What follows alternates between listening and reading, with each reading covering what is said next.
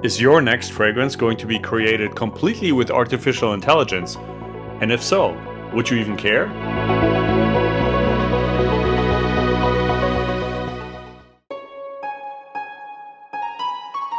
Going back in fragrance history, a perfumer, often also referred to as the nose, is an expert creating perfume compositions. Sometimes they get a brief from a client or a creative director and try to interpret what is needed to reach the desired result. They can do that because of their fine sense of smell and the skill in producing olfactory compositions.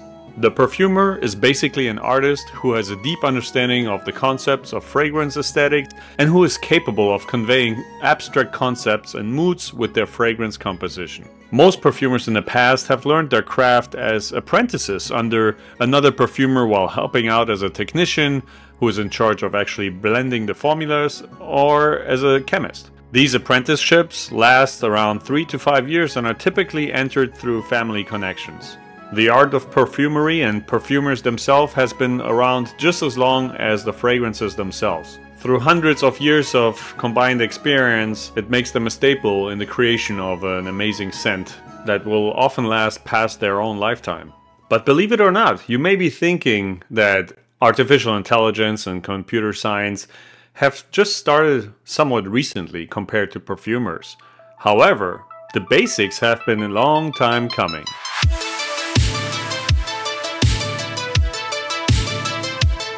Back in 1637, long before robots were even a feature of science fiction, scientist and philosopher René Descartes pondered the possibility that machines would one day think and make decisions. While he made the mistake of saying that computers and robots would never be able to talk like humans, in many ways he set the stage for the challenge of creating AI. Fast forward to 1966, Eliza gives computers a voice, the world's first chatbot, so to say, and a direct ancestor to the likes of Alexa and Siri today.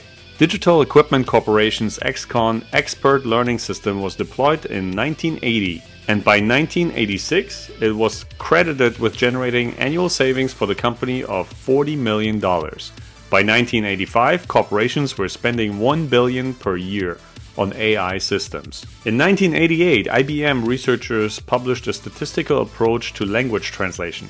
It tackled the challenges of automated translating between human languages. At that point, it was French and English. While editing, I just noticed something. What if in the future we find out that it was exactly this moment in time where the French perfumers f***ed up? Just kidding, back to the video. 1991, the birth of the internet. Obviously a big deal. Computers had been connecting to share data for decades, mainly at educational institutions and large businesses. But the arrival of the World Wide Web was the catalyst for society at large to plug itself into the online world. Within a few short years, millions of people from every part of the world would be connected, generating and sharing data, the fuel of AI. In 1997, Deep Blue defeats the world chess champion Garry Kasparov. 2011, IBM Watson's Jeopardy! Victory. 2012, the true power of deep learning is unveiled to the world. Computers learn to identify cats.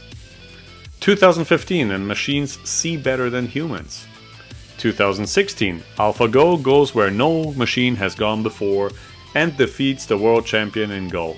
A very complex game that was previously unthinkable for a machine to win over a human. And 2018, self-driving cars hit the road.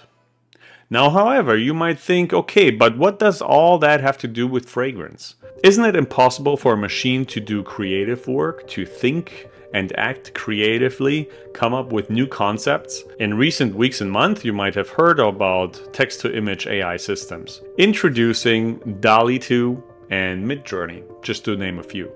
Here are a couple of examples. Among one of them is the thumbnail for this video. Even this picture of a finger pressing the like button has been created completely with artificial intelligence. Basically, what these AIs can do is translate text into imagery. If AI can help anyone to create amazing images, will it make designers soon obsolete? Okay so far. Now we know the basics. But what about AI in the fragrance industry today? The history of perfumes is known for very slow and few innovations. One might say that the last big leap was in the 1800s when the first synthetic molecules were introduced. Prior to that, only natural ingredients were used, and at the time that innovation was pretty much frowned upon. But today, synthetic molecules are used on a regular basis in the fragrance industry, which is a good thing. In certain areas, for example when it comes to reproducing the scent of an animal, nature is not always better than synthetic, but that's a different conversation for a different video. Back in the day, a perfumer would take weeks to come up with a perfect formula. The notes, countless inspirational thoughts and images, all written on paper, were and still are today believed to be a part of a romanticized creative process. David Apple from Sunrise says that as a perfumer, you want to create something new. The AI helps discover white space. With millions of known formulas that can be fed to the algorithm, the AI can point out never seen before and never smelled before scent profiles that still represent a coherent composition. Finding that white space and creating a scent around it is unique. But how does it all work today in practice? First, the master perfumer points the AI into a creative direction. The computer then generates hundreds and thousands of iterations. The perfumer then interprets these, almost like a musician who can read music. The master perfumer can read perfume. Once the selection is narrowed down, the nose refines the formula until they arrive at the final product. The AI can't smell yet, but once that step happens, the master perfumers will have to step up their game eventually.